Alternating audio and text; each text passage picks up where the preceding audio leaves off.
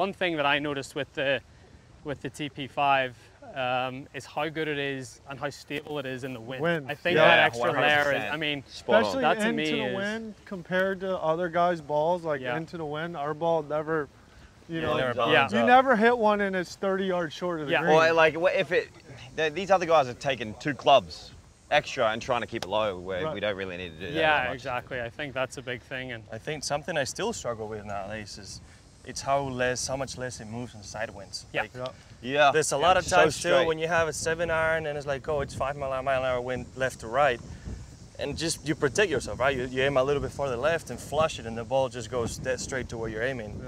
So it's like, you know, it's like up until 10 miles an hour sideways, you almost don't even think about it.